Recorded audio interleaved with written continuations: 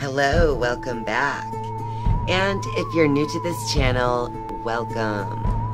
My name is Tracy, and in this video, I'm going to discuss the Ouija board and the dangers of using one, as well as the proper procedures to use it safely if you must still use one after hearing all of the dangers.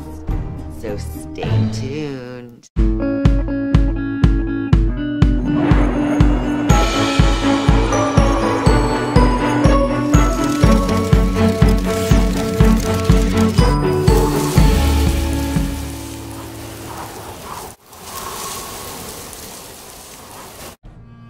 A Ouija board is a tool used to communicate with other dimensions. Ouija boards have been used for hundreds of years and have been seen in many different forms throughout the years. But even today, the Ouija board is still a very popular tool, and it's even found in toy stores. So you can actually buy a toy for your child that can actually, you know, communicate with other realms and even possibly welcome in some negative energies that you don't really want to mess with. So in this video, I'm not only going to explain the Ouija board, I also want to explain the dangers of using a Ouija board. So I know that one time in the past when I was younger, my brother, sister, and some friends and I all decided that it might be fun to use the Ouija board. So we went out and we found one. Of course, it was at Toys R Us at the time, which I don't think it exists anymore, unfortunately. But we went and bought the Ouija board, and it was a glow-in-the-dark board.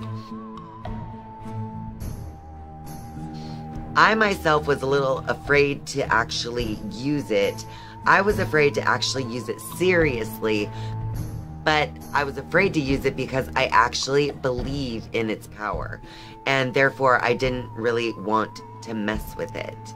So anyway, this glow-in-the-dark Ouija board that we purchased ended up just being kind of a prank, and since it was glow-in-the-dark, we would kind of mess with it and cut out letters and charge it under the light. You know, and then it would be glowing with a word on it or something like that for one of our friends in the middle of the night. But other than that, we really didn't try to connect with any spirits, and I'm actually glad because I have heard a lot of stories where people have become haunted, sometimes even up to the extreme of being possessed after using a Ouija board. It is very important to remember, if you are going to use a Ouija board, that you must be very, very focused on exactly what you want to communicate with. If you are using a Ouija board, you are actually opening up kind of a portal to the spirit realm, which can also open you up to communication with demons or even Zozo, who is a very popular demon in the Ouija board world. Many people who ask who they are speaking with receive the answer Zozo, Z-O-Z-O. And if you see that as an answer to who you are speaking with, it is never a good time following that. If you go online and just look at some of the stories out there, you will see that it's very, very dangerous if you come into contact with a demon or the spirit of that Zozo demon of the Ouija board. So it's just so important to understand that there is a risk, and it's actually, even though it's a game and you can buy it at Toys R Us or any toy store, you have to remember that it is also a serious thing, and that there are some important things to remember if you do decide to still use the Ouija board regardless of the risk. So A few things to remember if you decide to use a Ouija board to communicate with the dead or with spirit guides or anything at all is that you should always have more than one person playing. It's also a good idea to have both sexes. So if you do decide to play with the Ouija board, you're going to get better results if you have both males and females present while playing.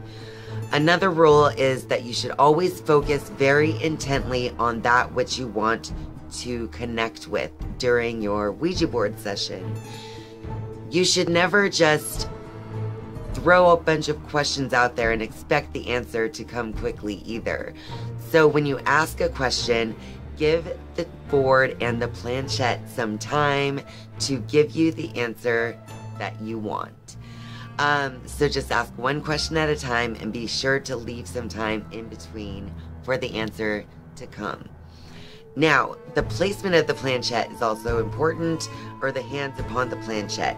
Generally, you should just gently touch it with the tips of your fingers so that you're not pressing firmly on the planchette, but everyone should at least be gently touching it. And when playing the Ouija board, you should not be moving the planchette with your own power. But if it moves, simply follow the movement with your hands still touching the planchette. And the most important rule that everyone should always remember, if you decide to use a Ouija board, even if things get really, really creepy in the middle of your session, always remember, please remember to close your session by saying goodbye. So in the end, when you are done and you no longer want to communicate with the spirit world, then you simply say goodbye and you move the planchette to where it says goodbye on the board. This is such an important step because if you do not say goodbye and close out your session, then you are keeping the energetic portal open to the other realms. And that is how a lot of people report having a haunted Ouija board or having bad luck or bad experiences after using it, and if the board is still in their possession. I believe that that happens because people don't follow the rules and they're not closing out their sessions properly. So it is just so important to be very careful while using a Ouija board to communicate with spirit. And it's important to stay very focused on what you want to communicate with.